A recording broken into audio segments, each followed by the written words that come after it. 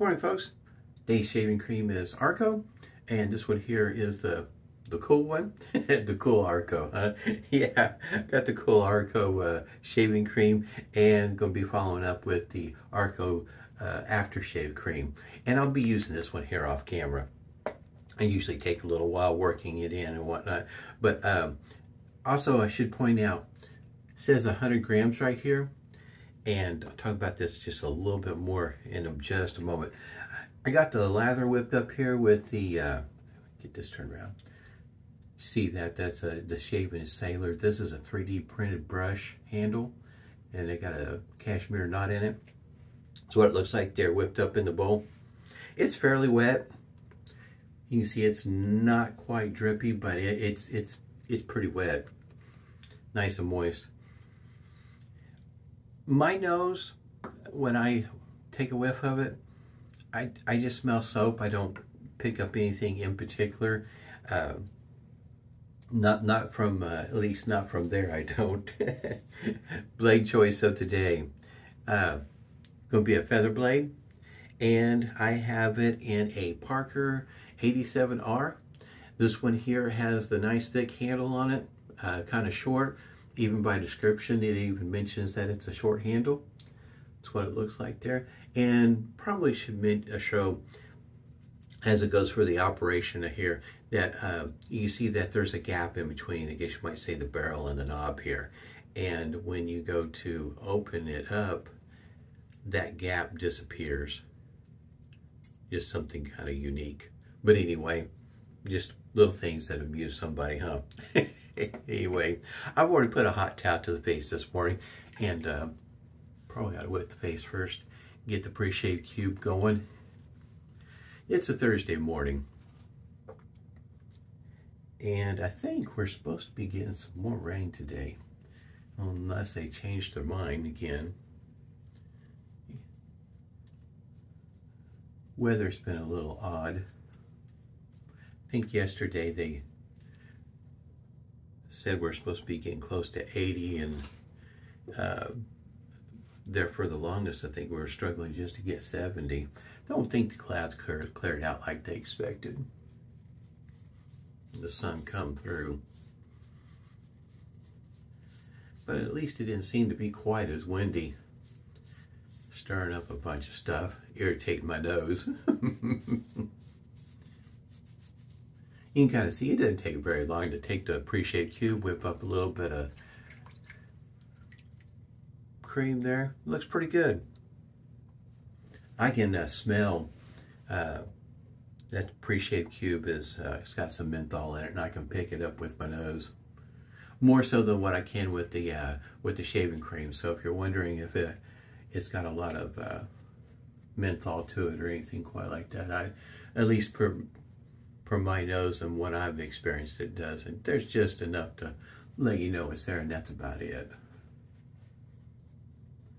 But it's a pretty decent shaving cream, and finding the shaving cream in stock is a bit of a chore. So I looked on Amazon, and if you watch some videos here of recent history, Amazon, sometimes their descriptions isn't quite exactly right. So you have to, I guess you might say, do your homework and know what you're looking at. Make sure I say this right. Yes, 100 grams. Okay. That's what it says on this tube. When you look on Amazon, it tells you that, okay, they got Arko shaving cream and it's 6 ounces. But nowhere in the pictures does it say 6 ounces. Well, 100 grams is not 6 ounces. And it doesn't tell you that you're getting 2 tubes. It just indicates you're just getting the 1 tube.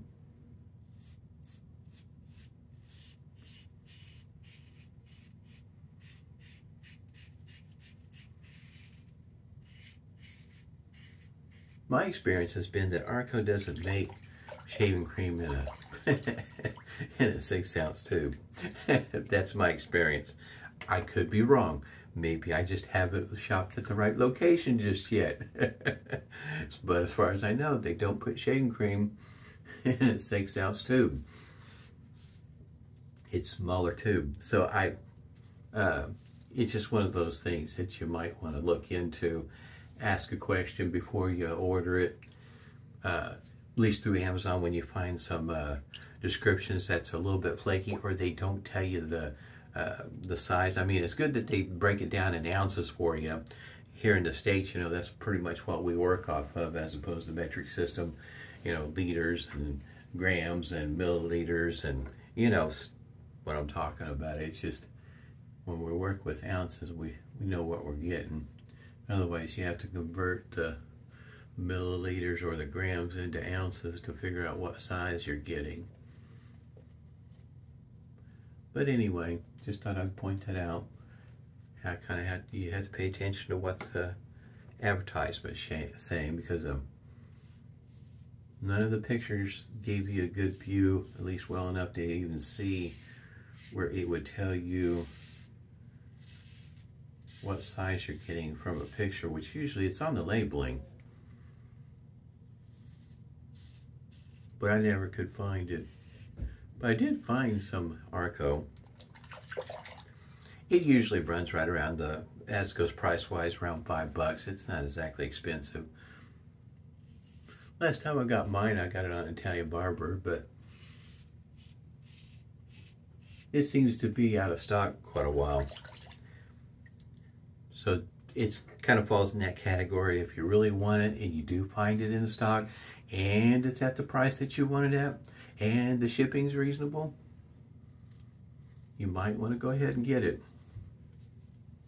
As goes for Parker, I would consider the shaver maybe the upper end of mild or medium. Just depends on what blade you're using.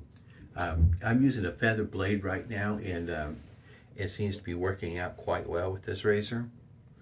But I'm also used to a certain amount of blade feel. Feels like a pretty good shave with a feather blade.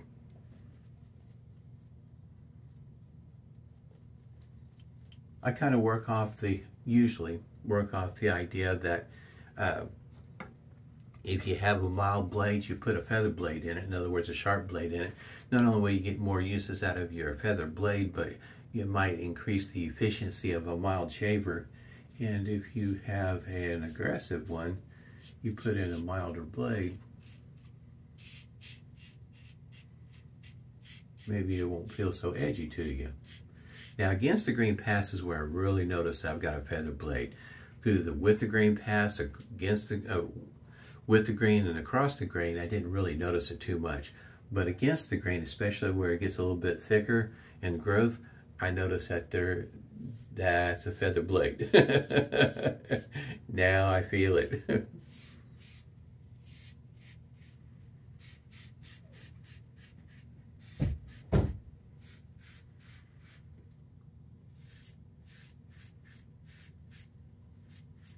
Nice shave this morning.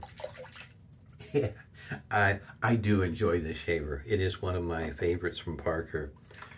And if you haven't seen enough of my videos, I really do like Parker razors. They're inexpensive in the grand scheme of things. I mean, usually most of their razors, as goes for DEs, will fall in a category of right around the $30 mark. Maybe a little bit less, maybe just a little bit more. Depending if it's got rose gold or something like that. But to me, they've always been budget-minded shavers. I haven't had any problems with the quality.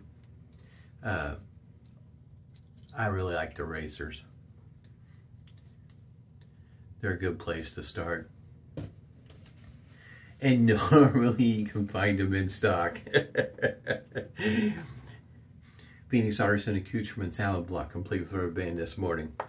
To me, that's something that is nice, that you, especially nowadays, you can go and find what you're wanting in stock, pick it up, buy it, go on about your day, and not have to search the web, hunting everywhere, trying to find it. And Arko shaving cream has been hit and miss for, well, even before the pandemic. It wasn't exactly always in stock. at least when I was looking for it. All right, going with Humphreys Witch Hazel, unscented. I'll show you here in just a moment what that aftershave cream looks like. I think I would go with the way that it's named. In other words, instead of calling it an aftershave balm, I would call it an aftershave cream also, because it doesn't come out quite like most balms. It's a bit thicker. Go ahead and squirt this out here. It looks an awful lot like a lotion. You can see right there, it doesn't slide down your hand. It's not runny. It's a lot like a lotion or a cream.